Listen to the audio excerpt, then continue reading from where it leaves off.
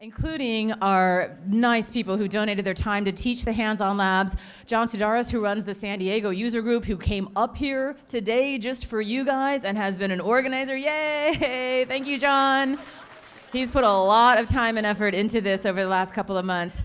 Intel has been amazing, of course, particularly Sujata, Michelle, sorry, I'm saying that the French way. Michelle, Lindsay, the team from Intel has been incredible. So thank you all for volunteering your time.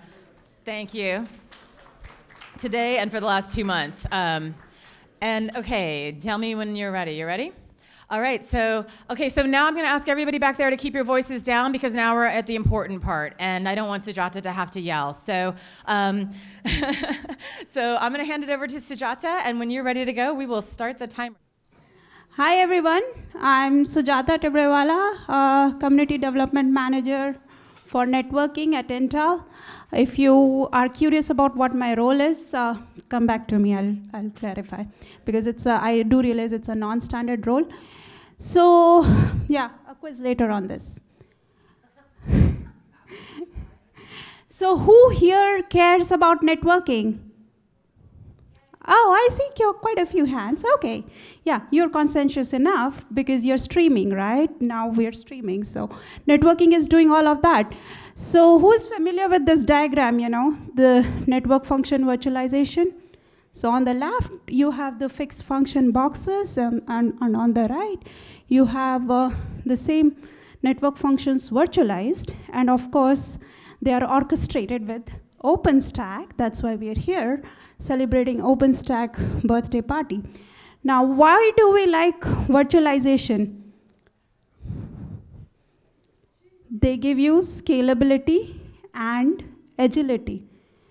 But if that's the case, why are we not moving to them? Why don't we like them?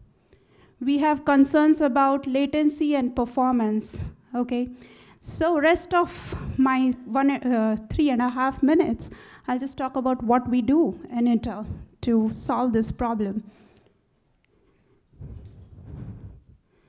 So, anybody heard about user space networking? Okay, there are a few people who have heard of it.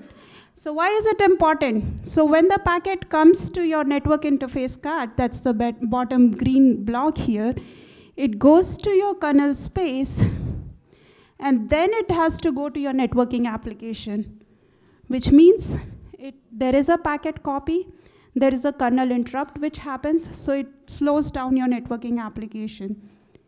So what do we do about that? How about we take the packet directly from the network interface card, directly to the user space? No packet copy, no interrupts, no context switches. Anybody heard of DPDK? Okay, Data Plane Development Kit. That's what it does. Simple. So no interrupts, removes data copy. And then because the network stack is in the user space, it can be streamlined and optimized.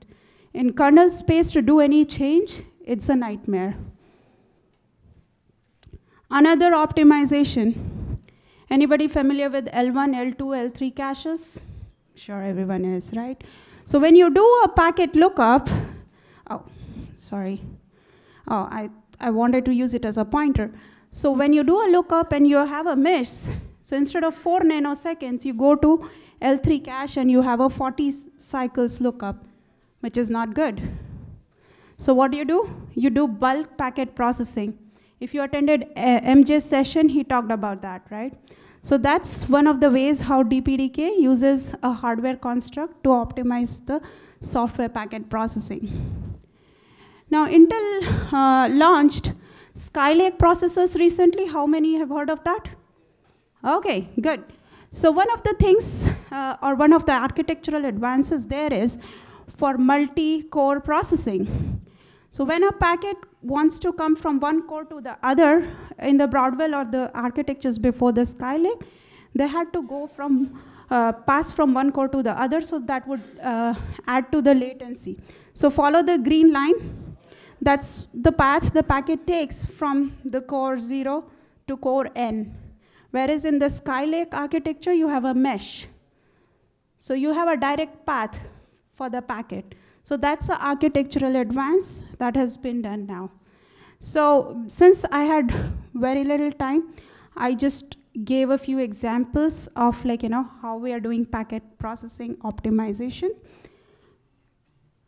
So how many have heard of FIDO? Okay, so FIDO is a software switch which was open sourced by Cisco last year. Yeah, we have Sylvia here. Yay. Yeah. So they optimized the software switch on the Skylake architecture, and guess what? They have broken the terabit barrier. Anybody knows about software switches and performance, they know what that means. Okay, so with that, I'm done.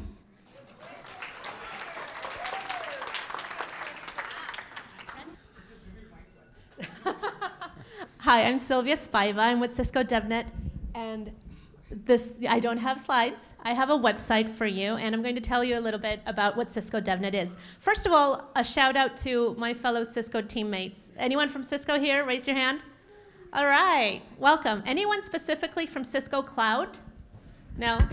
Oh, very nice. Okay, great. So before I joined Cisco DevNet, I was a social media manager for Cisco Cloud, and that's where I met many of you folks from OpenStack, and I know that's a fun bunch, and I really appreciate you having us here today. But I'm with DevNet now, and many of you have the brand new DevNet shirts. Who was lucky enough to get a shirt today in their size? Okay, great. Excellent. So if I could get you to go to developer.cisco.com and check out what we have there. What is developer.cisco.com? It's the home website for DevNet. And if you've been to Cisco Live, or if you've been following what our new leadership has been talking about, it's really about taking Cisco from just a hardware company into software, and we need to have programmability into everything that we do. So when you go to our website, when you go to DevNet, we should have the APIs and the training material and the conversations we'd love you to be a part of for cloud, collaboration, enterprise networking, security. It should all be there. And if it's not, if there's anything else that you'd like to see, please let us know, because we're still a pretty new team and we're growing that community. So for those of you who got your shirts, that's awesome. If you'd like a shirt, go ahead and register. You can look up cs.co/7bday and register, let everyone know you were here today. And please also follow us on Twitter at Cisco DevNet. Again, we're very new and we want to grow this community. We want you to be part of it. Thank you so much.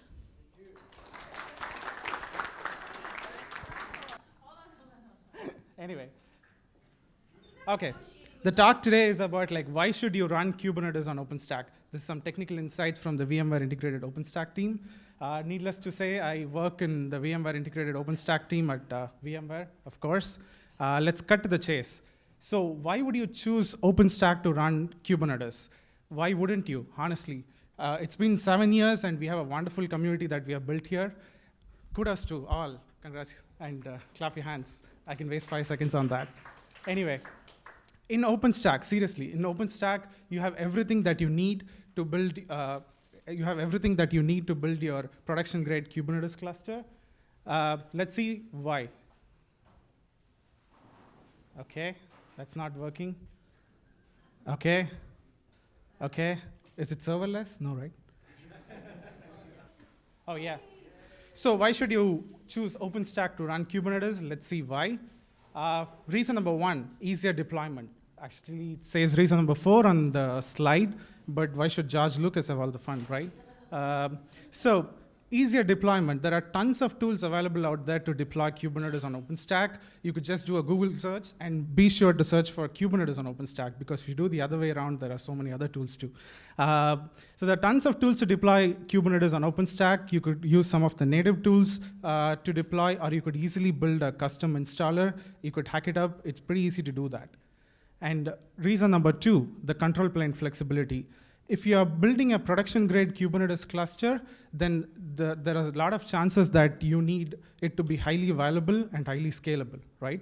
And with OpenStack, you could leverage a lot of OpenStack services to build this architecture to pull this off. It's very easy to do that by using OpenStack. And reason number 3, and this is what will take most of the time, is that the cloud provider interface that's available in Kubernetes for OpenStack. So why do you need a cloud provider interface?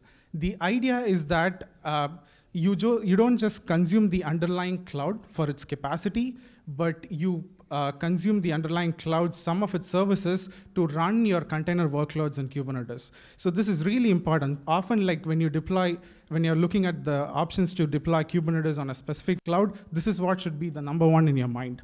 And fortunately for OpenStack, we have a cloud provider, and that just works. Honestly, it's a true story. It really works. The first time I deployed, I was not very hopeful, but it turned out that all the services that is provided by the cloud provider interface actually works. So what's the deal with the cloud providers? Actually, I wanted to say this with my Seinfeld imitation, but I'm too nervous today to actually do that. I'll probably, in the next meetup, it'll save some embarrassment. So one of the first reasons is like external load balancers. So if you have services in your deployment, like front-end services or some API gateways, they may request a load balancer from the underlying cloud. And Kubernetes cloud provider for OpenStack will take care of actually creating that load balancer by talking to Neutron.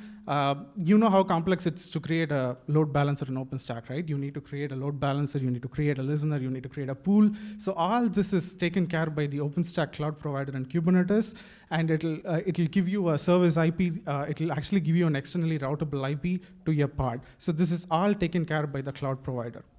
So that's really awesome. You should really learn about it. It is something that works out of box when you deploy Kubernetes on OpenStack. The next is persistent volumes. So I'm sure that if you're deploying any cloud-native applications, you will have stateful services, right? And stateful services need persistent storage. And with the OpenStack cloud provider for Kubernetes, the OpenStack cloud provider for Kubernetes will take care of actually leveraging the Cinder volume service to create the Cinder volume and attach it on the node on which your pod is actually running. So this is super awesome. And the chances in the cloudy world, there's always a chance that your pod might go down, your node gets killed. In this case, Kubernetes will automatically bring back this pod on a new node, right? Just like they brought back Jon Snow on Game of Thrones. Any GOD fans? No? Come on, no GOD fans. Anyway, and in this case, the OpenStack cloud provider will make sure that this Cinder volume is detached and attached to the right node on which your pod is running. This is all might seem like something really impressive. It actually is. You should try this out.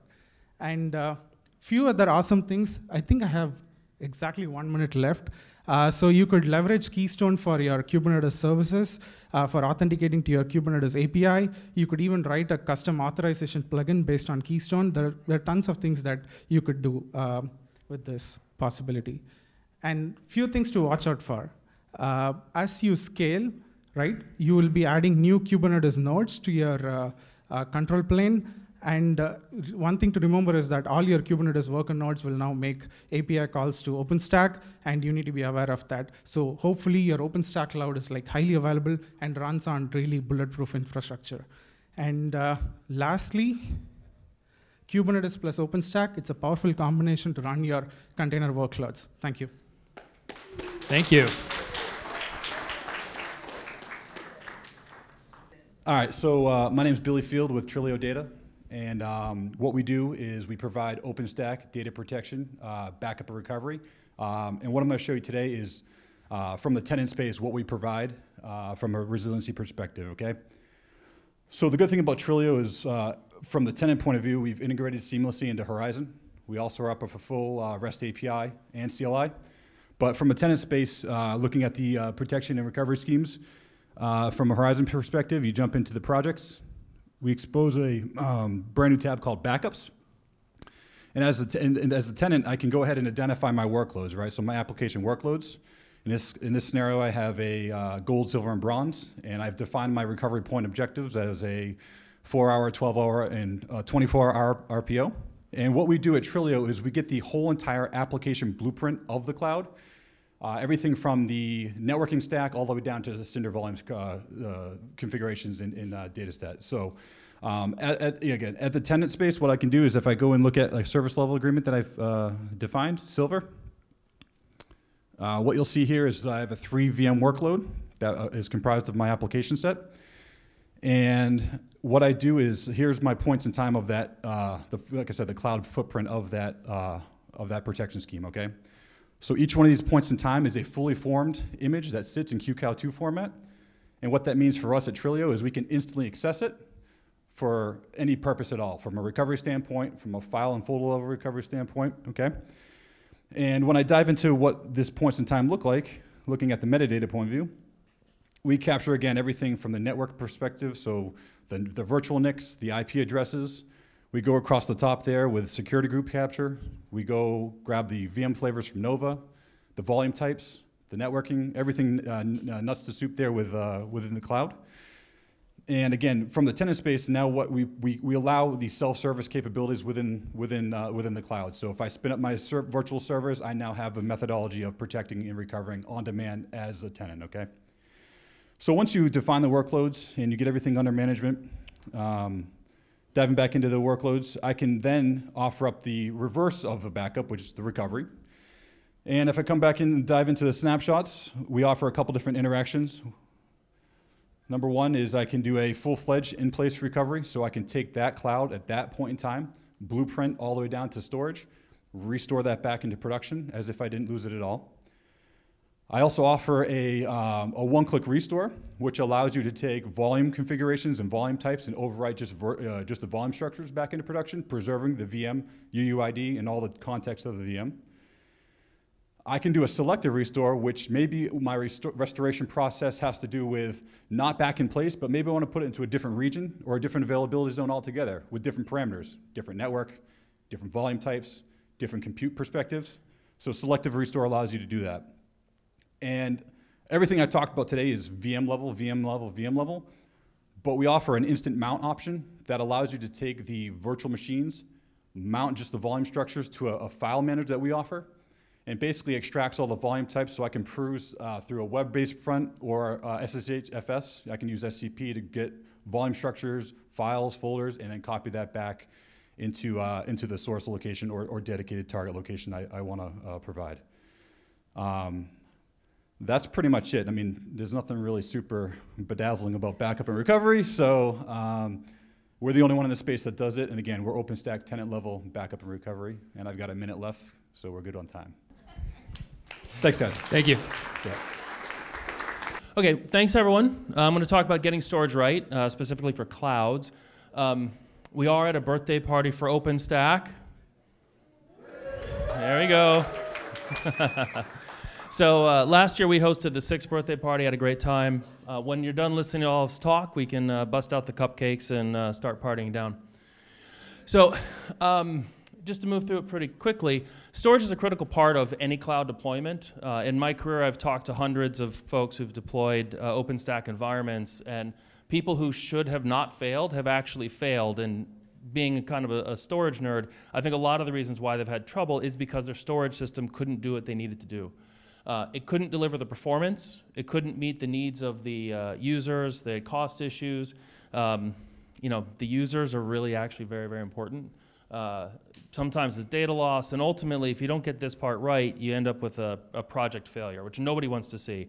And I think it's unfortunate when that happens for everybody.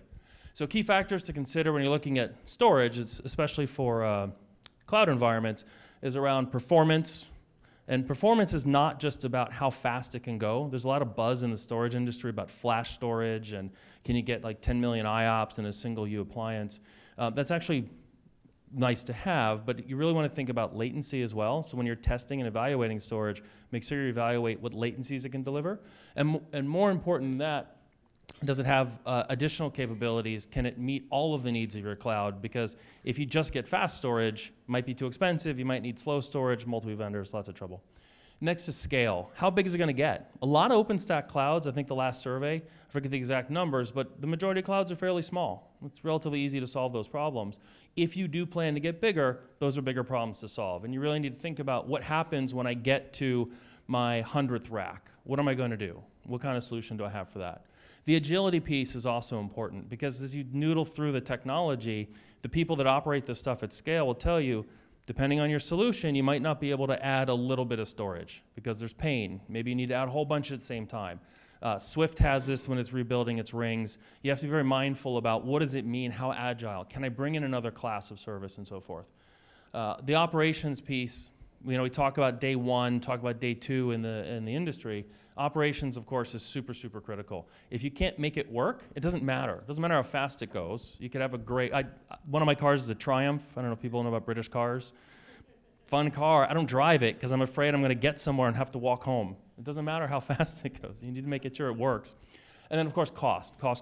Can you take advantage of the trends on media, take advantage of the trends on hardware?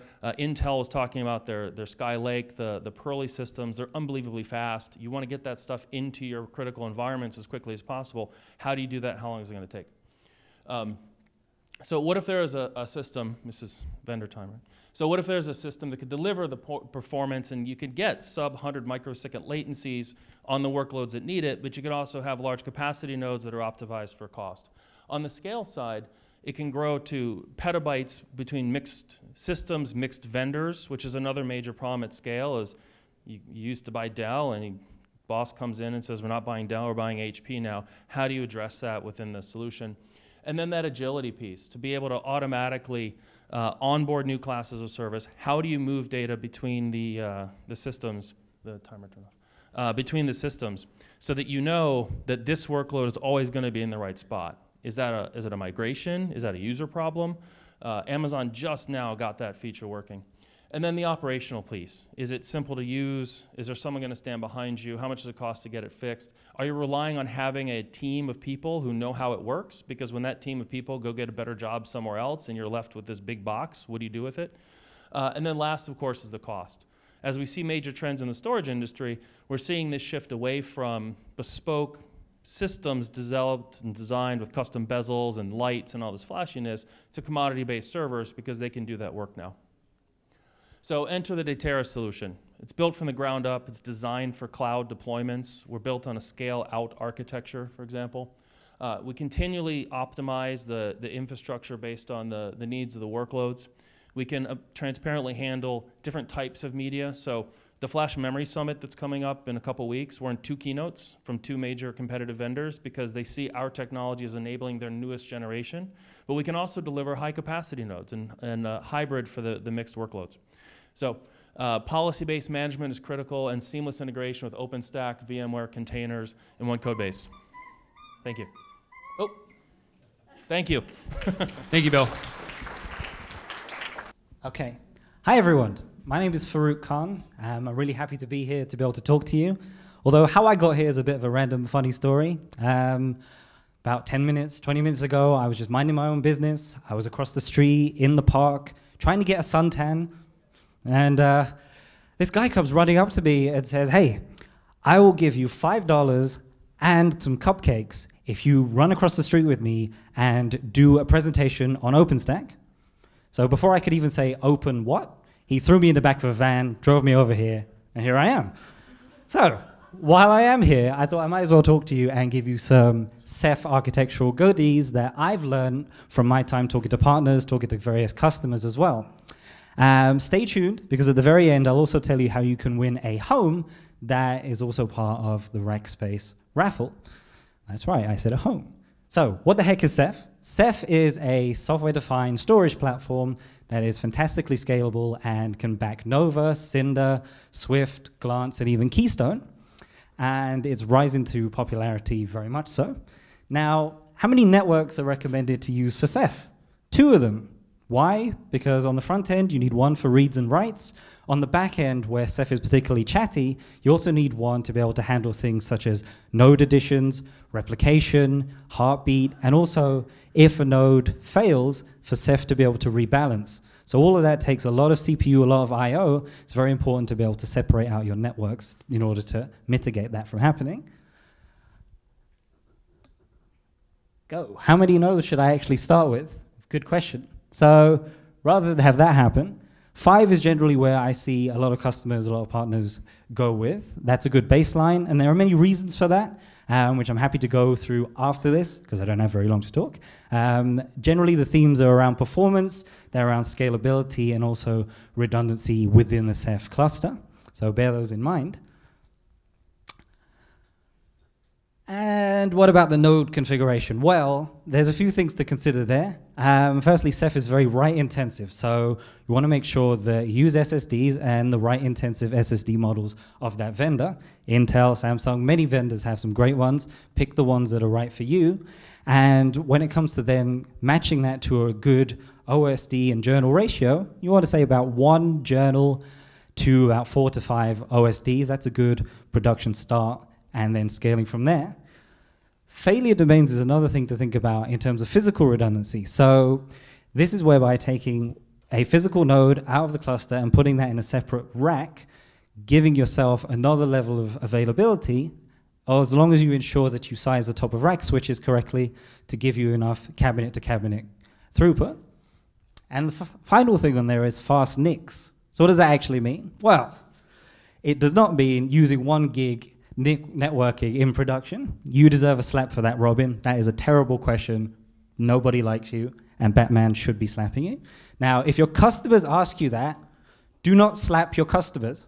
I am not condoning violence by this slide. I'm merely saying to you, tell them to use 10 gig. 10 gig networking inside your environment for a Ceph cluster is where you should begin. As more options become available for 25, 50 gig NICs, as they become more cost effective, then you can scale up accordingly and benefit from that too. What about the actual storage? So how much storage do you need? Think about that by the amount of replicas you have. If you have 3 replicas, or even 2, then that's how many times over you need to times your storage. So if I need 10 gigs of storage, usable, I actually need 3 times that amount if I have 3 replicas to give me the 30 inside my cluster. So bear that in mind as you're going through and sizing your environment. So finally, let's look at the actual 2 types of storage pool in Ceph. One is replicated. We've been talking about that throughout. The other is erasure coded. So the replicated side, as you can see, very durable, very easy to recover from. Erasure coding in comparison, still durable, not maybe as much, but certainly more cost effective. What you have to remember is to balance that cost effectiveness with what your users actually want. And if you have a high I/O cluster, for example, erasure coding may not be the best choice for you. Last few things. So as you know, prizes to be won still in the raffle. There's also one at the Rackspace table, like I said, which is a home. Now, for those of you getting your hopes up that it was an actual home, I'm sorry, we live in San Jose and that's not happening. So this is a Google home. Just go to that table and you'll be able to do that. Last question. Where are the cupcakes? Thank you very much. Happy birthday, OpenStack. Thank you. Jim from Mirantis. So consuming clouds and cake, what is this guy going to talk about for 5 minutes or less? Thank you, sir. Hopefully make some sense here. I think we're really thinking about the way clouds are being consumed and used by practitioners differently and moving toward this consume model. So if we think from left to right, in the old world, even with enterprise applications before cloud, it was always thought of it as this big, huge, heavy stack. You start with the top, you go to the bottom, you have all the applications, all the different systems. Once you get it working, you don't touch it for 3 years. You do it again, you do it again, you do it again, and every time it takes forever. Even with cloud moving into this world, whether people were doing it with distributions or doing it yourself through the different layers, it ended up often still being a very big, heavy lift for companies taking that on and then operating it. So getting it going, and then waiting for that next upgrade. OpenStack was also fairly cumbersome to move from one version to the next. So that didn't really help either. So it was still fairly similar, still a heavy lift. Meanwhile, Amazon came along and took the public cloud by storm and really offered a different model, a black box model. And when you think of that, it's real simple from a black box standpoint. You don't see what's going on in those big buildings and behind the scenes. If you open the door and go in there, yeah, there are a bunch of people running around fixing hardware, putting in new hardware and so forth. But from the software standpoint, It's all done with CI/CD and very rapid change on a regular basis, hundreds of changes every day or every night. And that's where we really see things moving with what's going on in that lower part of the stack, and in fact what we've been doing for quite some time in building up to the product that we've released recently.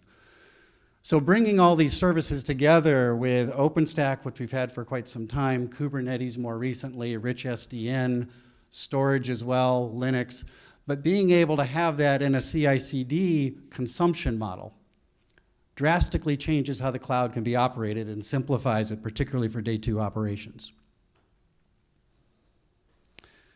So as we do that, we then offer a managed open cloud experience around the whole thing.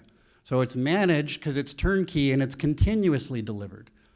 That consumption as an operator then can either be in little bits, very often, big chunks, not so often, and anything in between. And it's all based on open source standards, all the different technologies I'll talk about. And it's a full stack designed for that new consumption model, as opposed to the heavy lift build model, where it just stays the same for quite a period of time. And that's really our mission in life.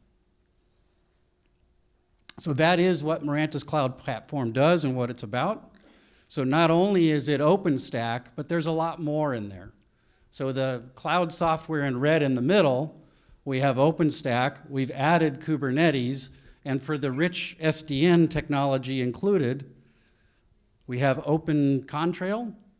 Of course, there's OVS inside in OpenStack itself. And for Kubernetes, simple networking, there's Calico. And for the software-defined storage, there's Ceph. I've saved about 2 minutes of my talk because of the last presentation, so you know exactly what that is. But more importantly, there's also Drivetrain, which takes care of that entire lifecycle management. And then Stacklight is the operation support system that provides all the monitoring and telemetry that then allows you to drive high availability. So I want to show what that consumption model looks like in action. If we take that, in the top left, Mirantis is creating our code, and instead of putting it out every 2 years like the Foundation and like we've formerly done, so Foundation puts theirs out, we would hurry up and put ours out as fast as we could, ideally in a month or 2, maybe a little bit longer. We're continually putting out code. We're putting out code as often as every 2 weeks. That could be a lot of code, could be a little bit of code, in some cases maybe no code because we're doing internal changes on things, but it's going out into an external repository in the form of artifacts. So then the way that that's consumed is on premises, the customer has Drivetrain, and that Drivetrain is a full pipeline based on open source technology, often the same tools that people are using up at the PaaS or application platform level. So we can use that same methodology, that same technology for cloud consumption and innovation down in the cloud itself. So as we take a config change or a code change, it's coming through Garrett, through Git, through Jenkins. The entire cloud infrastructure itself is modeled in reclass, and then Salt is what's pushing it into the cloud. I'm done.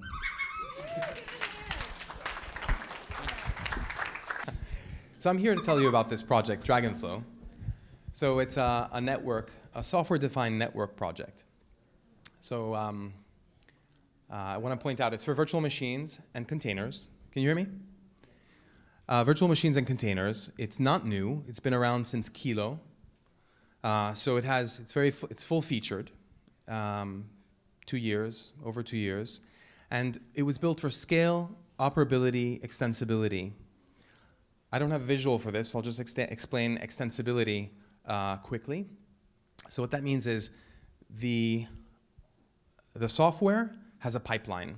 Okay, so if you know networking, you know pipelines, tables that you can plug, you can create new tables. It has hooks so that you can call out to your function, and you can very easily add applications. So if you want to experiment, if you want to extend OpenStack to do something in networking, okay, anything in the control plane, very easy to do it with Dragonflow. And I'll go on to pluggable databases and the scale next. So in terms of scale, so we built for scale, and the way we did that was by moving the controller. So normally in networking, there's a controller that's programming the software switches, okay, or programming the TORs, but there's a controller that's programming the network. And the controller has all this state, and it knows all these things about virtual machines. It knows the networks, their IP addresses, it knows the security groups, the firewalls. All of this stuff has to go out and be programmed into software switches normally if you're doing overlays, and if not, you're programming TORs. And the controller is the bottleneck, almost always. So what we did was we focused on the database. And the database, basically database and pub sub, and you push out everything, and the controller is totally distributed. So if you're used to OpenStack with a network node, and the network node is there to do lots of functions like DHCP, it does your metadata, in some instances it does your layer 3, your source NAT. We remove all of that, and we do everything from the compute node, totally distributed. Now I'm going to talk about pluggability of the database for a second. Why is it important to have a pluggable database? Let's say you have a Kubernetes deployment, and Kubernetes using etcd, and you don't want to use some other database. Here I'm using Redis. You might want to use etcd. We have an etcd backend, and so you could use the same technology for both of your deployments. And of course, this can do networking for both Kubernetes and for OpenStack. So in this case, what I want to show here is that we put Redis in the back end, and this is a baseline test where we had 32 servers, and we ran a test. We launched an OpenStack configuration, ran it, and then we ran the same test with 4,000 controllers. So we didn't have enough hardware to do 4,000 compute nodes. We ran 130 controllers on each compute node. This is a test of the control plane, so basically you can see there are 4,000 controllers up top, 130 per node. The 130 are all talking to the same Open vSwitch, the software switch, but each is configuring a different bridge, okay? And so we ran the same OpenStack, script populating ports, essentially virtual machines, and we measure, and the results are here. Basically, on the left in blue, so there are 3 scenarios that we run. In blue, you can see the performance, the runtime to set up OpenStack with our configuration when we had 30 nodes. And then when we have 4,000, that's on the right, so just a slight increase. So basically, because of the distributed nature of the architecture, and because everything is basically being pushed by the database, Redis, and Redis has plenty of performance with just 5 nodes, there's no impact whatsoever. And all the controllers get the same information, and they install the flows, and they get the topology ready for you. So lessons learned. So Dragonflow can scale and maintain the same performance. Neutron instead needs to improve. The Neutron script just takes a long time. If you fork Neutron, then you can go faster, but Neutron just, the API needs to go faster. We can scale, it's production ready. We can go to thousands of nodes the way the Kubernetes community tests with 1,000 nodes as a minimum. This should become standard for us as well. And Redis does great, millions of notifications. And finally, please just check us out. Good? Thank you all. So I'm going to talk about OpenStack and containers, the same topic that I think everybody's been talking about. I mean, the last OpenStack summit was really the last container summit, right? Isn't that what it was? Happy birthday, OpenStack. There's a lot to talk about, actually. Where's the clicker? It means I can actually go fast, since I've already lost 15 seconds. So who am I? I'm the founder of and CTO of Cumulus Technologies. We're a cloud enablement company. We help you figure out what the right cloud is. And part of that is helping people understand where containers fit and where they don't fit. You know, containers really are a development tool. That's where it's come from. That's why we have all this need from our developer customers to actually implement and deploy containers. And really, they're a way of bundling an application. And we see that in how OpenStack wants to use containers and how application developers want to use containers. They're multi-platform. We find people like the ability to develop something on their laptop and then run it, the exact same thing in production, a very powerful tool. They're also very light. Often containers can start within seconds, whereas a virtual machine or even a physical machine might take minutes to launch. So a very powerful technology. A little bit of history sort of goes all the way back to when people started sharing systems and sort of separating the story. A lot of the people that were in my class were like, wait, I heard this already. I have to listen to it again. But we're really looking at a way of separating the process. So processes already have process level security. Containers take it to a whole new level by actually integrating not just the process itself, but all of the libraries and the resources that that one particular process needs to separate the capabilities out. And that's a really powerful component when looking at implementing an application environment. There are still some issues that some people have, specifically the fact that I'm still talking to one kernel. In a virtual machine, you get your own. In the container world, you get to share with others. So sometimes you just have to be a good neighbor. But the real driver behind this, I think, is the development community. So the folks that are big DevOps proponents love developing things. They don't really like the ops part. They did it because they could and because, in a sense, it made their lives easier. Well, containers make their lives even easier because now their operations focuses just on the bundling of that container rather than the actual operations of the underlying infrastructure. So the resources really sort of come together much better. Really, containers and developers go together like cupcakes and OpenStack. But in the end, we still need to operate an infrastructure that supports that. And I think that's where these two pieces really start to come together. If we talk to some people, they would say we don't need OpenStack anymore. It's done. We can just do all of this with containers. But I think we all know better. The pieces really sort of do have other benefits. At the base level, we heard earlier that there are some really nice integrations even between some of the container operating environments like Kubernetes and an underlying OpenStack. I still need load balancing. I still need VPN. I still need DDoS protection. I still need storage. And accessing all these services is really one of the things that OpenStack has brought to bear as a very flexible, simple technology. It's something that we can all leverage. So there are really two parts to the story, though. Right, because there are containers running on OpenStack being able to leverage OpenStack, and there's also OpenStack running on containers. And we're seeing interesting use cases in both environments. In terms of OpenStack supporting containers, deploying Kubernetes on top, deploying Docker Swarm on top, deploying the next great thing on top from the container world, there are a number of technologies like Magnum, fun, that should have been Zune, and certainly, you can also just use VMs and another application like an Ansible tool or Chef or Salt, et cetera, to actually deploy containers on top of that environment. But OpenStack is another interesting use case for the container environment because OpenStack in and of itself is a distributed application. If the benefits of containers make sense for application developers, why would it not make sense for an OpenStack end user, an OpenStack application deployer?